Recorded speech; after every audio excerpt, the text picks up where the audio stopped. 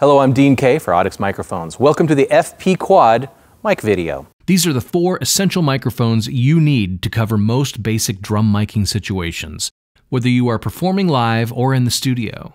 Inside the FP Quad microphone pack, you'll find an F6 for the kick drum, an F5 for snare, and 2 F9 condensers for overheads. These 4 mics are the drum mic survival kit. Don't go to the gig without them. In order to maximize the benefits of the FP Quad mic kit, we've enlisted the help of our friend, session drummer and clinician, star of stage and screen, Mike Snyder. Welcome, Mike. Dean, it's great to be here again at Audix. Love it here. It's always nice to come down and talk mics and geek out. Yeah, well, last time we did the How to Mic a Drum Kit video with extensive critical mic placement on Audix mics on every drum, really maximizing your control of the drum kit. But now we're talking about the FP Quad. This is really the minimum amount of drum mics that you need to cover you in most situations, right? Yeah, the idea behind it really is to have mics that you carry around with you so you're in control of not just your drum sound and cymbal sound, but the sound of the mics that are used to create that sound, both in a live environment or in a lot of recording environments. And it's economical too. It's not going to break the bank for you to go around and get a great drum sound in the club. No, not at all. I mean, clubs are notorious for you kind of get whatever's left over. You know, so I've many times been accosted with a mic that looks like it's been in the construction industry, not in the music industry, and they're coming at me with a mic to mic my bass drum that I would never in a million years use to mic my bass drum. Right. And so in those situations, because I carry my own mics, you know, I'll say, hey, you know, why don't you try blah, blah, blah, and the front of house guy's like, oh, hey, yeah, I'd love to try that. Let's do that, you know, and your drums are going to sound better, and he's going to sound better, and the band's going to sound better. Yeah, the FP Quad, you have that, and you say, look, this is going to be better than the hammer you're handing me right now. Right. I'll sound good, you'll look like a star. Exactly. Excellent. Well, I would imagine that since we're using the minimum amount of microphones on your drum kit, that mic placement is really going to be crucial here. It is, and mic placement is dependent a lot on the style of music you're playing. And if I'm playing, you know, a fusion style where it's more complete kit oriented, or I'm playing, you know, a jazz performance where it's drum set oriented, complete drum set oriented, it's going to be a little slightly different miking technique than if I'm playing a groove oriented music, like kind of a rock thing or a funk thing or a soul thing, where that's really hi-hat, snare drum, and kick drum oriented, as opposed to complete drum set oriented. Right. So let's go around the kit and get some mic techniques from you on how to make your FP Quad mic kit sound the best. Awesome, let's do it. Let's talk about where to place these microphones using the FP Quad miking technique. Let's start with the F6 on the kick drum.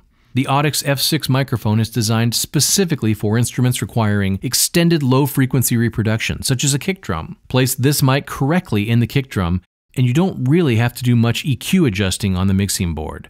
The sound is pretty much ready to go. Placement's pretty simple. I've covered it quite extensively in the How to Mic a Drum Kit set of videos, so you'll want to check those out if you haven't yet. But basically, to recap, there are essentially 2 positions for miking a ported kick drum. One is taking the mic and angling it inside the drum and pointing it towards the beater. That I use for music that is more kick drum driven, like rock or funk. If I want a little rounder sound, what I'm going to do is just rotate the mic away from the kick drum beater and towards the edge of the head and the shell, and that'll give a little rounder sound. Now, this inline design of the F6 makes it really easy to get it through the port.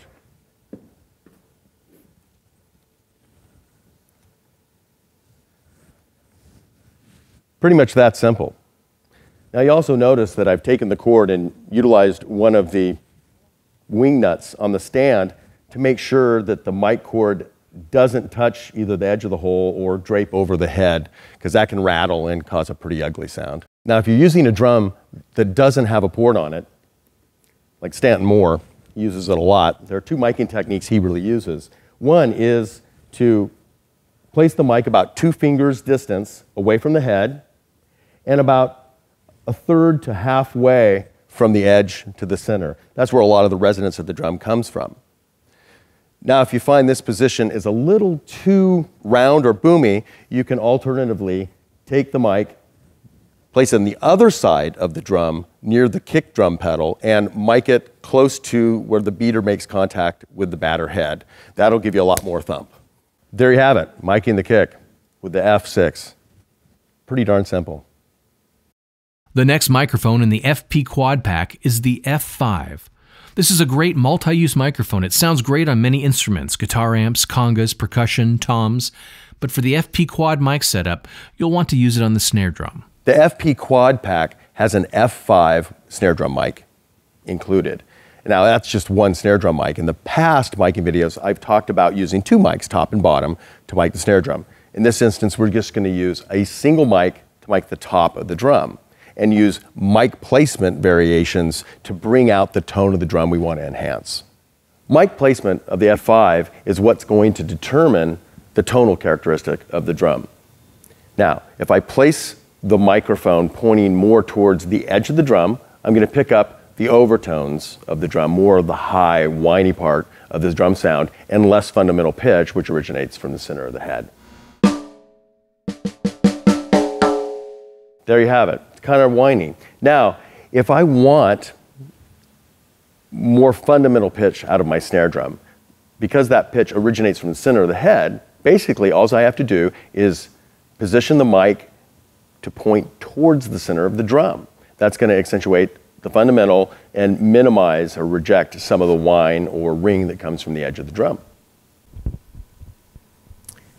You can see the mic's pointing towards the center of the drum.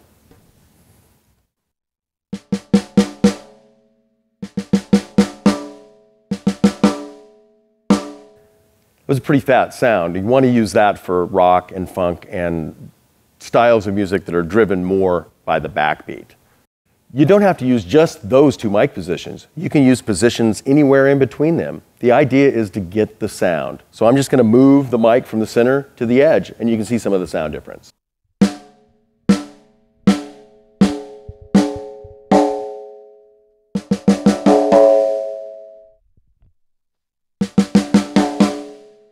It's not rocket science. Experiment. Don't be afraid. You're not going to break anything. One of the beautiful things about the F5 and the F6 is they work in tandem with one another because they're pre-EQ'd out of the box to accentuate the frequencies you want to accentuate in the snare drum or the kick drum and to minimize the frequencies you want to do away with. There's no overlap or conflicting frequencies. They work really well together, doing things that generally the front of house or the engineer is going to have to do with EQ. It's already done for you. Okay, the kick and snare mics are in position and sounding great. Now we have our two condenser mics to get the rest of the kit in the mix. Here is where people sometimes get confused. There are many schools of thought on where to put the overhead mics, and it gets even more confusing because different situations might call for different approaches. Here's Mike Snyder to help sort us out. You get two F9s in the FP Quad Pack. We're utilizing them in the 4-mic setup as overhead mics. Now, position of those mics can be a little tricky. It really depends on what style of music you're playing and what environment you're playing in, be it recording or a live environment. So we're going to go through some of those subtleties a little bit right now. This first overhead position is really suitable when you want to pick up the entire drum set. You want a complete drum sound. You want to hear the toms, you want to hear the cymbals, you want to hear everything in as a complete kit. You're not focusing on any one particular part of the drum set. Here's an example of the FP Quad Pack in action with the mic set at a pretty high standard stereo spread.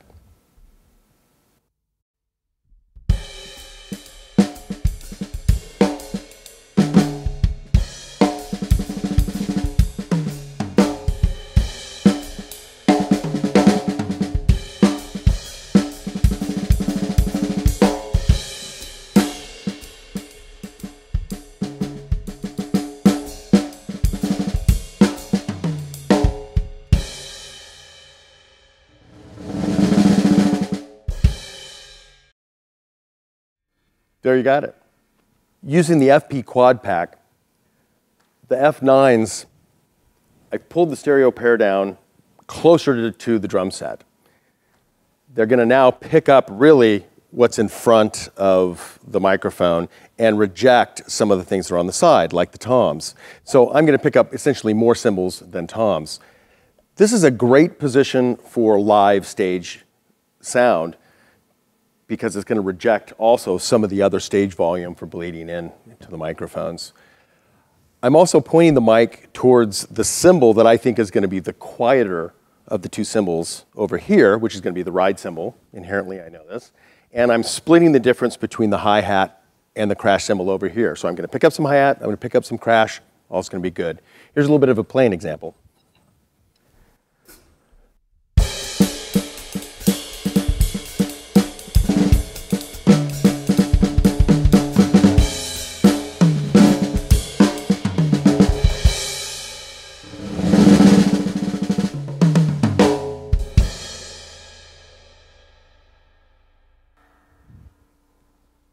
In this configuration, I'm using the FP quad pack to employ a single or mono overhead miking technique.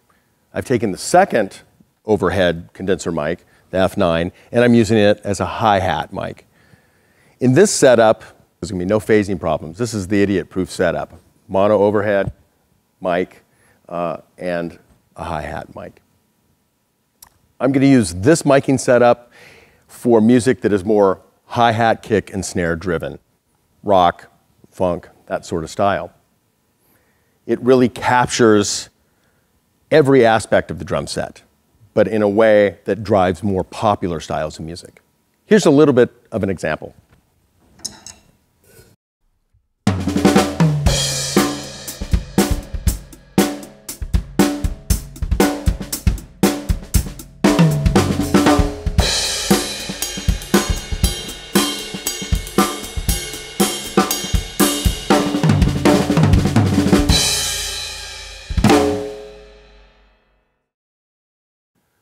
In the previous setups, I've shown you how to get great live sounds. With this XY pattern, using the FP quad pack, I'm going to show you how to get a really great recorded sound. So, for quiet environments, I'm going to steer you towards using this setup. It's going to pick up evenly everything you hear around the drum set, and essentially, what you hear is what the mics are going to hear and pick up. So you can self-mix yourself while you're playing. It's a great setup. This is what it sounds like.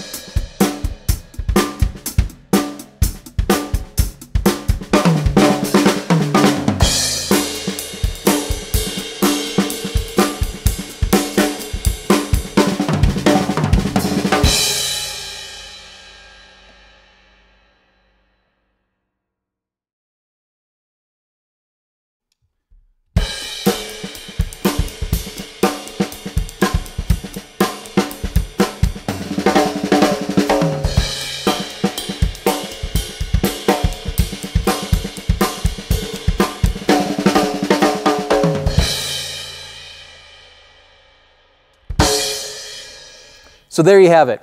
With the FP quad miking system, you get your entire drum kit mic'd up completely with only 4 mics and 4 channels. Yeah, a lot of times you go to a club and they'll have just 4 channels for the drums. You have a big band and a small board, this is going to be the way to go to keep control of your sound. And oftentimes you go to a club and they may not even have 4 mics for you. So you bring them along with the FP quad system and you're ready to go take control of your sound. Absolutely. Remember, it's your sound, you're in control of it, and the sound guy's going to like you because you're bringing in great gear to help you and him sound better. Mike Snyder, thanks for your expertise and wisdom. We Absolutely. appreciate it. Always a pleasure. I'm Dean Kay for Audix Microphones. Thanks for watching. And I'm not.